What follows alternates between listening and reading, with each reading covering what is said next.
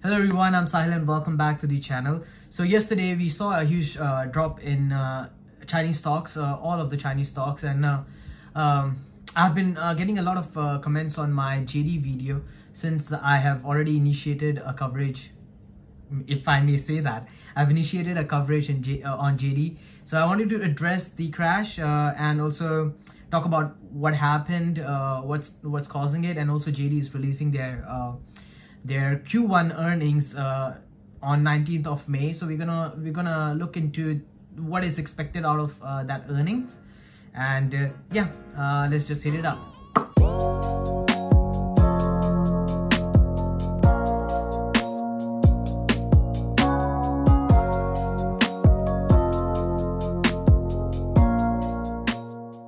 So let's first start by looking at what really happened. I'm not entirely sure if this is the case, but I feel that it was due to the recent Bloomberg news that that stated that Chinese regulators are considering some new regulations that would restrict the amount of information that the Chinese companies are able to provide if they're listed into foreign exchanges. Looking at it together with what US is trying to do, they are actually trying to have more control over the information they are able to get. They have a new rule which states that in the next 3 years they should be able to audit Chinese companies, their financial statements, which they currently are not able to do. So it's conflicting. From China's side, they are able to clamp it more. They are trying to stop the information being shared out.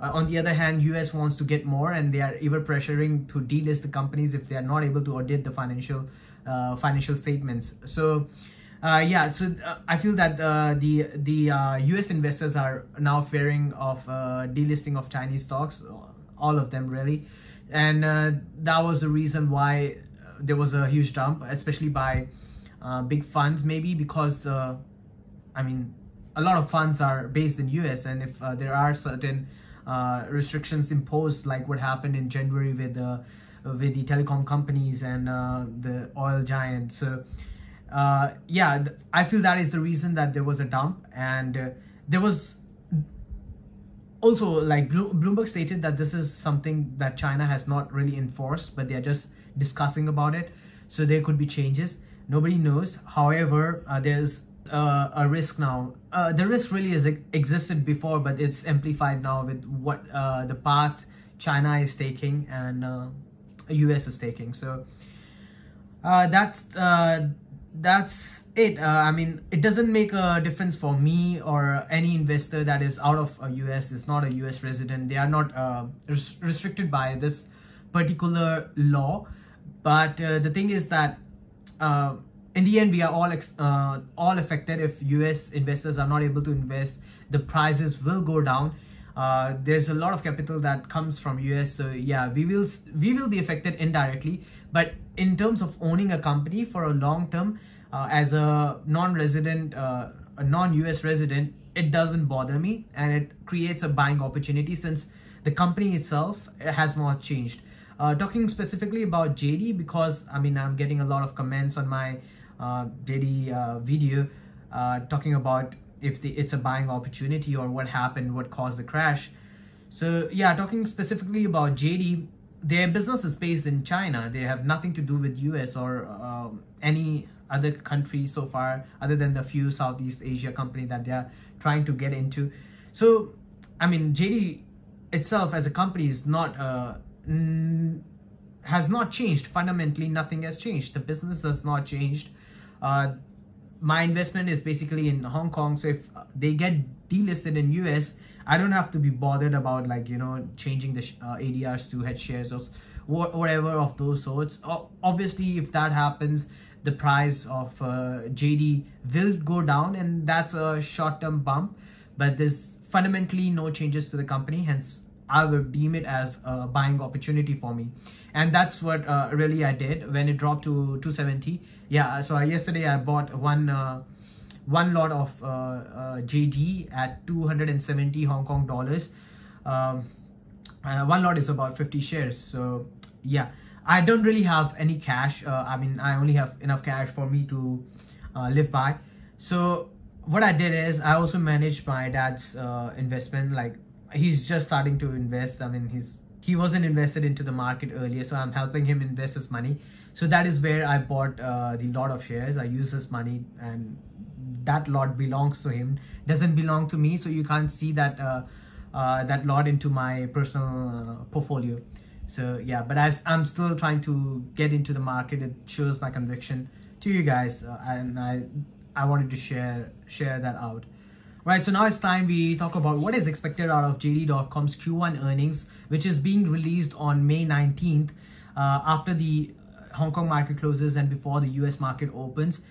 Talking about the revenue first, it is expected to see a robust growth because last year, due to the pandemic, there were a lot of customers that were added to the platform, and a lot of new customers, I mean, 110 million in total over the course of 4 quarters, and they are expected to increase their spending on the app over time. So we would see double takedown. So there were firstly more customers, and also the average spending per customer will increase.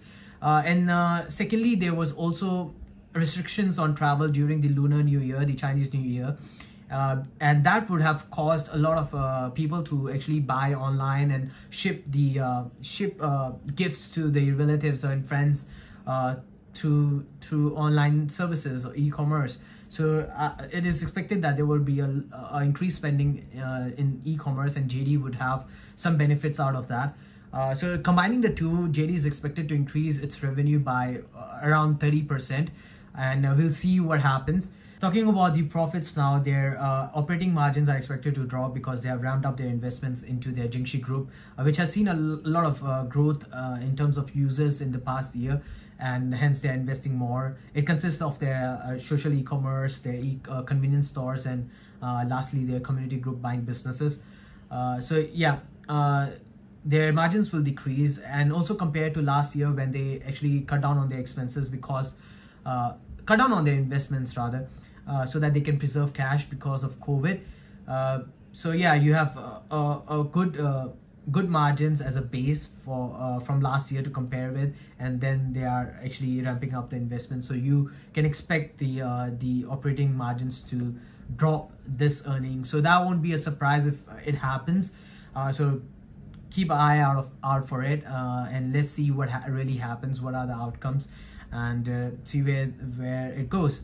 But at $270 Hong Kong dollars, JD is a very, very good buy. And I won't say, okay, yeah. So one thing I wanted to share is a lot of people asking about if it is a good buy or not, if they should buy it or not. I think it's very subjective because it really depends on what your portfolio wants. If you are invested into Alibaba and Pinduoduo, and then you are trying to put in money into JD, I think it's not a wise idea. I think you have to see your entire portfolio, and then it's a wise decision to get into JD.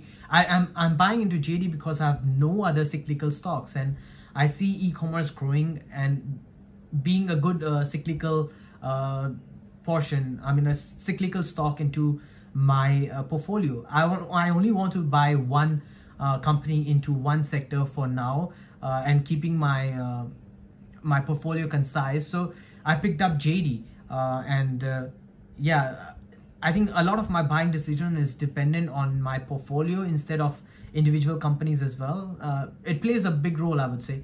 So yeah, I think if you want to ask me that kind of question, like if it's a good buy for you, then you should actually share your portfolio with me, like what other stocks you have.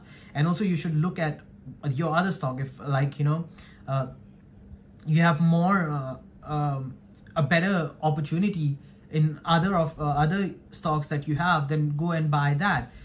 If you already own JD, right? And so yeah, that's the thing. Even though JD is trading at a big discount, I'm not gonna keep on buying it. What if I have another stock that is at a better position at a greater discount? I will go and put my money there. So a lot of your buying decision should be considered only after knowing your entire portfolio. And that is the reason I don't like to, I mean, I shouldn't be the one you should be listening to in terms of which stocks to buy or not. I'm here I mean to say that I'm not a financial advisor. I'm just a random guy on YouTube, and I'm just sharing what I am buying. And again, it is a lot to do with what my portfolio already has. So yeah, one thing is good for me is might not be good for you. So that's that. So I mean, that was a huge disclaimer, but whatever. That's it for now. I wanted to do a quick video, but I don't know why I keep on talking about shit. Anyways, I'm making a video on Ping An right now. I just wanted to slot this in really quick because I've been getting a lot of comments. So I'm gonna get back to my preparing my Ping An video. See you next time. Ciao.